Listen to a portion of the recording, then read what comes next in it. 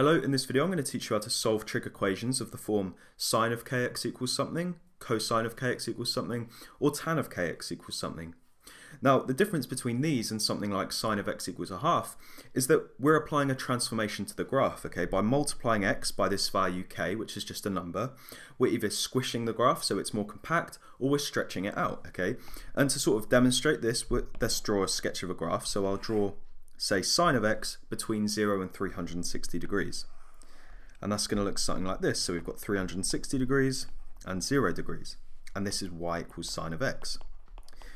Now, if I was to sketch on here sine of 2x, well, this is sort of squashing the graph, so it's twice as compact, it's twice as small.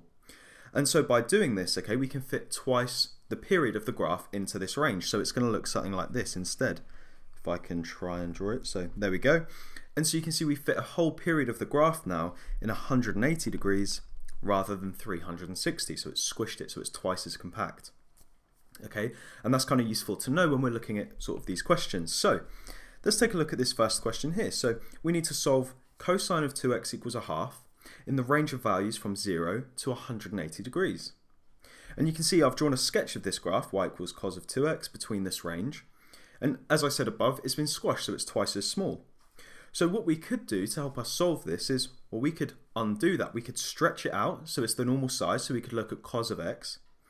And rather than look at the range of 0 to 180, because we've stretched it so it's twice as long, we could expand our range. We could multiply our range by 2 and look at the range of values between 0 and 360 degrees. We could then find those solutions, and when we do, we could divide them by 2, and that would sort of apply that transformation again and take us back to the graph we're interested in. Now I've sort of said it all, so it might be a bit confusing, but let's do an example and hopefully it will make sense. So I'm going to extend this graph by 2, and I'm going to look at the normal graph of y equals cosine of x. Okay. Now, like I said, because I've stretched the graph out so it's twice as long now, I'm going to extend my range of values I'm interested in by 2 as well. And so now I'm going to look at the range of values between 0 and 360 degrees.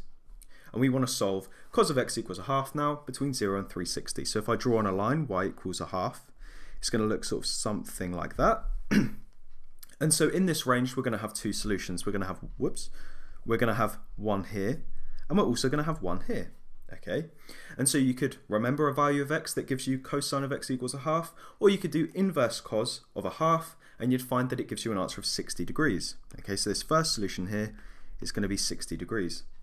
And because we've moved across 60 degrees to get to our first solution, we could use the symmetry of the graph to find the second one, and we could move back by 60 degrees, and so 360 subtract 60, well, our second solution is going to be 300 degrees. Now, like I said, we've expanded it by 2 to get these solutions, so to take it back to the original solution, we're going to divide everything by 2.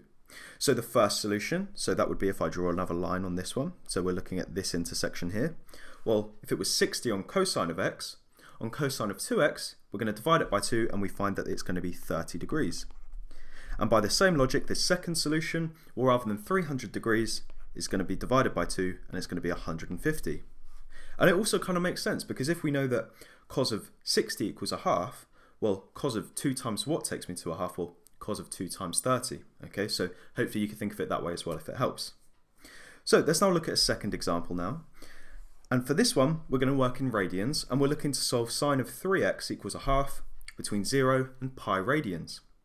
So remember what I said, I'm not going to solve that. I'm going to solve sine of x equals a half, okay, in the range of, well, I'm going to multiply everything by 3. So I'm looking in the range of 0 radians up to 3 pi radians. So let me draw the sketch of that graph.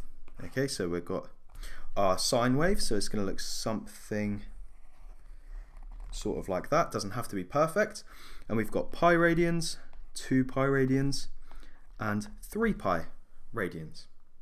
And we're looking to solve when this is equal to a half, so that's on this sort of line here. And so you can see we're going to have 4 solutions. So to find the first solution, I could just calculate, well, inverse sine of a half, okay? And if I were to do that on my calculator, because I'm working in radians, so inverse sine of a half, I get that it's equal to pi by 6 radians. So this first solution is going to be pi by 6 radians. To find this second solution, I could use the symmetry of the graph and say that, well, I could start at pi and move back pi by 6, and that takes me to there, so that's going to be 5 over 6 pi radians. And now we could use the period of this graph, which is 2 pi radians, so every 2 pi it completes a full sort of, I don't know, period, I guess. And so I could use that to help me find the final two solutions. So I could do, well, pi by 6 plus 2 pi, that will take me to this solution here. So pi by 6 plus 2 pi, well, that's 13 over 6 pi. And then I could do, finally, I could do 5 over 6 pi plus 2 pi, and that takes me to this solution here, which is 17 over 6 pi. But remember, we're not solving sine of x equals a half, we're solving sine of 3x equals a half, which means I'm going to have to take these solutions and divide them all by 3. So we're going to get x is equal to, well, let's work it out. We've got pi over 6 divided by 3, which is going to be pi over 18 as our first solution. For our second one, we've got 5 over 6 pi divided by 3, which is 5 over 18 pi radians. For our fourth, we've got 13 pi over 6 divided by 3. So let's write that in. And we get 13 over 18 pi. I should probably just do this in my head, but I'm committed to the calculator. 17 pi over 6 divided by 3, and we get 17 over 18 pi. And if you want to check that this is correct, you can just substitute them in. So we could put sine of 3 multiplied by 17 over 18 pi, and we get an answer of a half. So we could go through and check all of them and make sure that our answers make sense. So hopefully this was a useful video. If it was, like, subscribe and share, and go over to my channel for tons more maths tutorials. Thanks for watching.